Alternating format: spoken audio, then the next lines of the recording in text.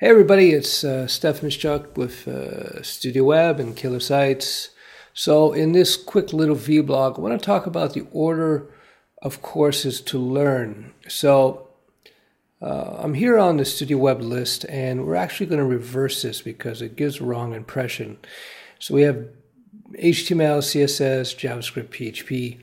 Now, intuitively, you would say to yourself, well, let's teach them the JavaScript first because it's on the client side. It's the programming language in the browser. And then we'll move to the beginner's PHP because PHP is on the server. And it's displaced, of course, from the web browser. You know, HTML, CSS, JavaScript is in the web browser. It's code for the web browser. And PHP is code for the server. That would seem the case. That would seem to make sense, but in fact, I'm relearning from experience. I know from my own experience and from the past, and it's been brought to my attention again. It's actually a lot easier once you learn your HTML and your CSS.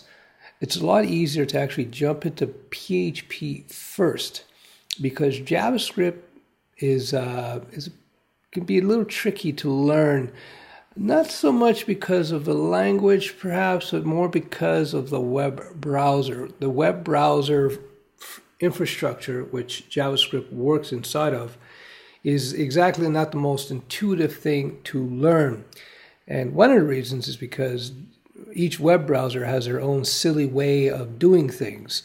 And that's why you have libraries like jQuery that have come about. jQuery is a JavaScript library, and one of the functions of jQuery is to try and harmonize the differences between the different web browsers. So to do things, so jQuery provides this layer of code that sits in between you and the browser, and this layer of code makes it a lot easier for you to interact with the web browser. Anyway, I'm gone off on a tangent. So if you're new to the whole web design thing, and you know, if you've been watching my videos, if you're getting into modern web design, you have to learn how to do at least some programming.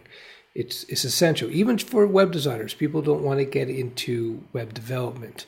And so I would argue is that you do your HTML and your CSS, then jump into beginner's PHP. Now, you don't have to do it as the Studio Web.